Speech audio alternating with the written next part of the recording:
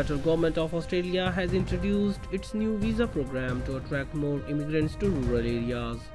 Under the new visa scheme, immigrants to Australia will have to spend at least 3 years in regional areas before applying for permanent residency.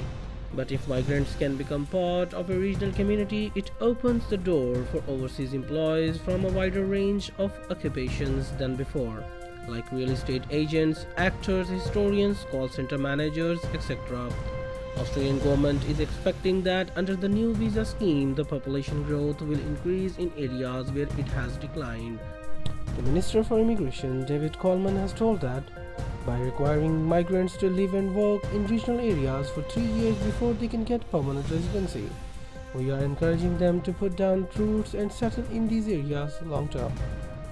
That is what our smaller cities and regional community need.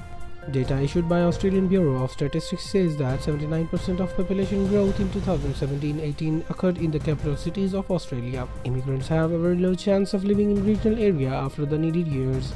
James Raymer from Australian National University, who has analyzed 40 years of immigration data, he explained most migrants will leave within a 5-year period over half, if not 70%.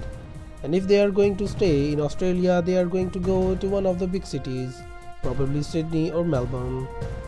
But we actually see in the data the chances of them leaving remote and regional areas has been increasing for a lot of the newer migrant groups, said Raymer.